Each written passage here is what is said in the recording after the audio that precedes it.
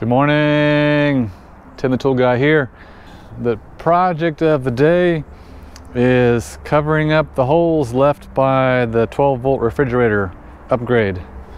So, camper came with the standard absorption fridge, and so what I have is my new fridge, which I love, but I don't love the openings. There's one here, which that's going to be part two.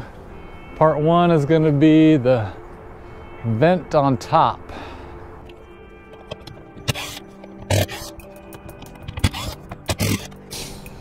Number two, Robinson bit, like everything else on this camper.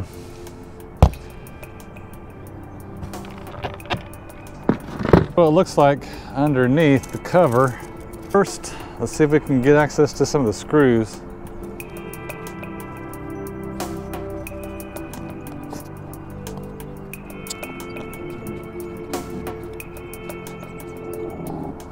So first things first is I'm peeling off the die-core over the plastic lip on this thing, and I'm going to pull the screws out, then pull the whole thing off, and I'll be left with the die-core that's around here, and then we're just going to roll it, kind of try to roll it off. Be really careful with the putty knife or whatever you use, because you don't want to poke a hole in the roof material. Okay, so basically I tried to cut the sealant around the edge of the flange here and try to expose all the screws. So now let's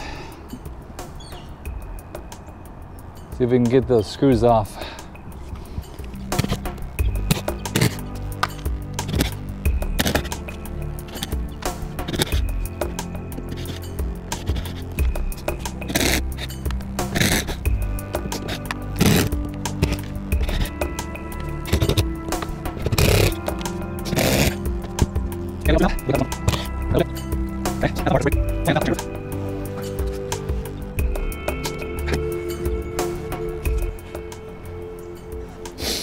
I'm just kind of taking my putty knife and putting it underneath the flange to break that seal as much as I can. There's butyl tape underneath holding it on.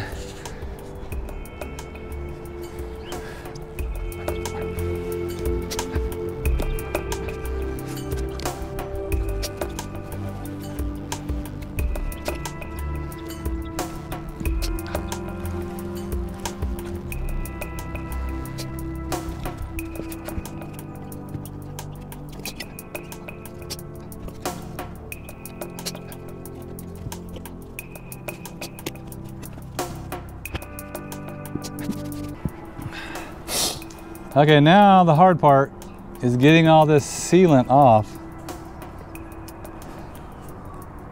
I think, in my opinion, the best way is to not really use a tool, but to kind of roll it.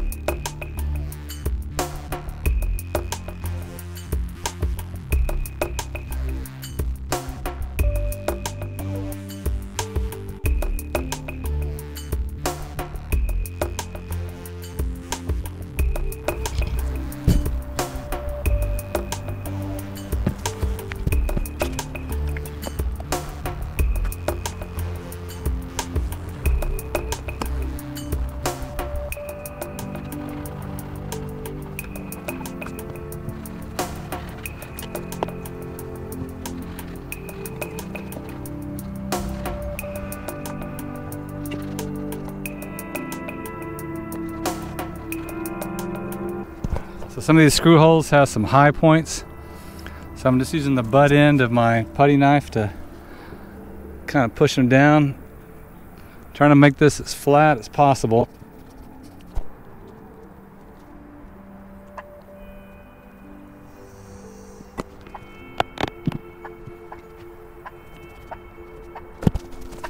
Next step is to put a piece of wood to hold my insulation up.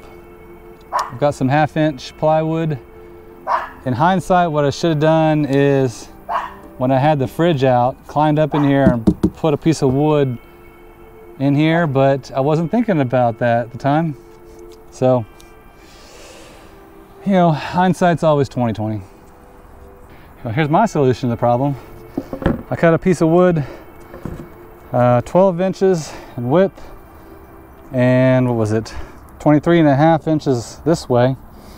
So I was able to barely fit it in there. And then I've got room to screw into here, and I've got brackets, so the brackets are going to hold it in place.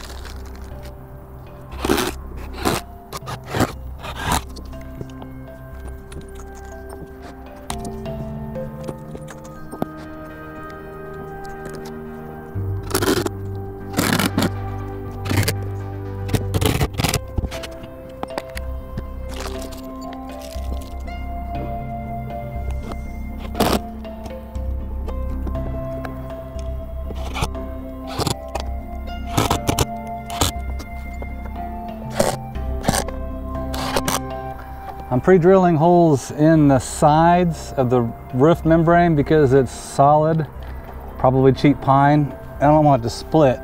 I did not pre-drill to drill into the plywood because it's plywood and it doesn't really split.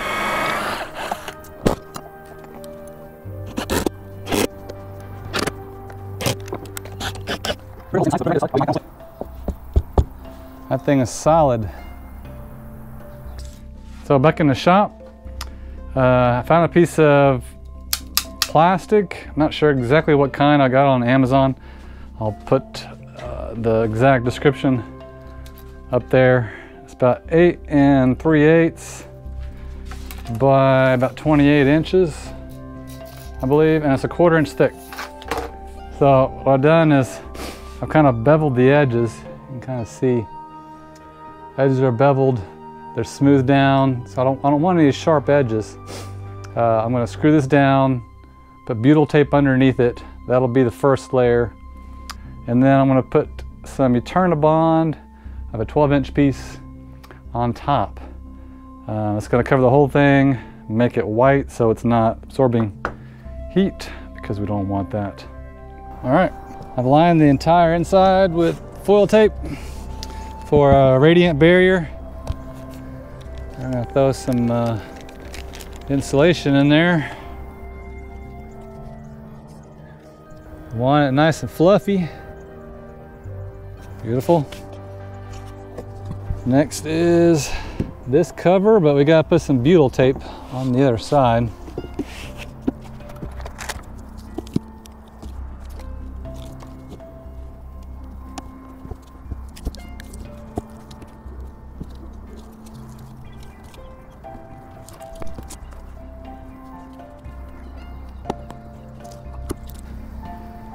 All right, let's get this as even as we can.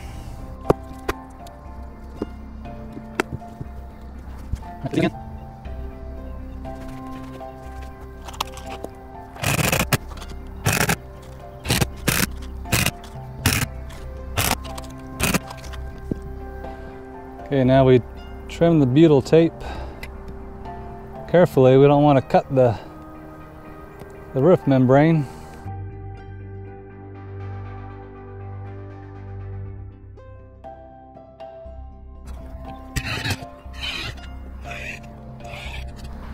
Okay, I wanted to add a few more screws.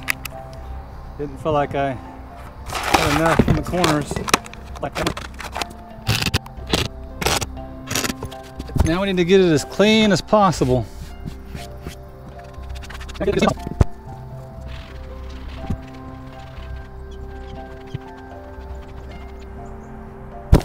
Okay, I'm gonna let this sit for a little bit. Okay, I think we're ready.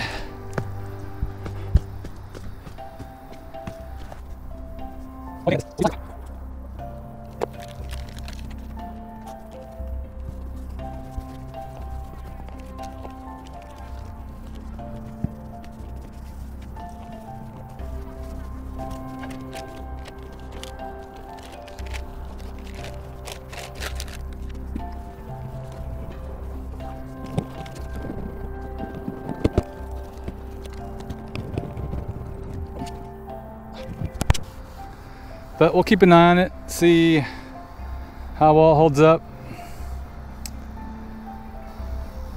Anyway, this is Tim the Tool Guy, signing out.